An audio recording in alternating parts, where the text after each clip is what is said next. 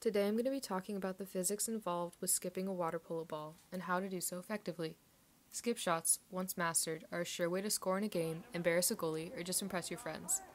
Usually when a polo player decides to go for a skip shot, they do so in order to get the ball around their opponents and into the goal, hit the high bar on the goal post, or skip the ball under the goalie's arms and into the goal. Mostly, a ball being able to skip across water can be accredited to surface tension, a natural property of water that allows it to resist an external force due to the cohesive nature of its molecules as a result of the hydrogen bonding between its molecules. In this diagram, we can see the forces that act on the ball as it skips on the water.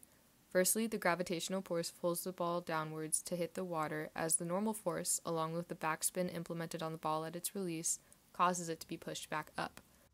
The frictional force slows the ball down and speeds up the periods between the skips.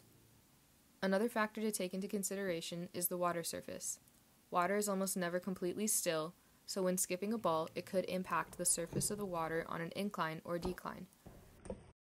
This diagram shows the possible outcomes of each situation and how this would affect the angle at which the ball bounces back up into the air. As you can see, in situation 1, the ball hits a decline, causing it to bounce off at a lower angle than if it had hit on an incline, like situation 2. When the ball hits the water, it creates a sort of depression in the surface of the water. Because of this, the ball can lose its spin and momentum, causing it to slow down or even stop completely.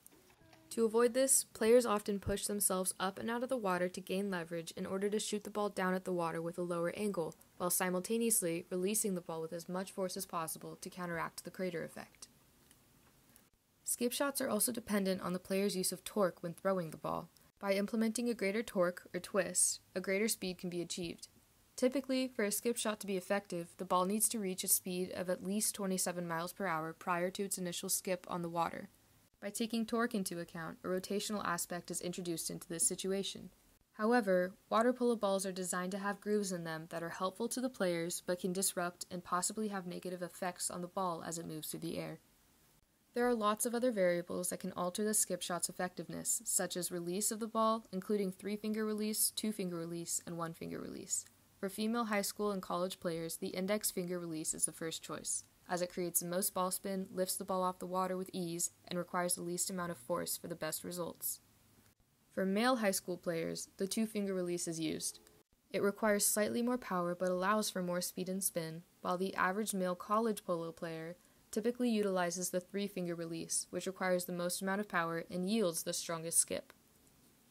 Though this is a good place to start if you want to learn how to skip a polo ball, it's important to remember that different balls also have different skipping styles. An underinflated ball travels very differently from a properly or overinflated one. An old ball whose grip has been worn away is easier to skip than a new one whose rubber surface provides more friction.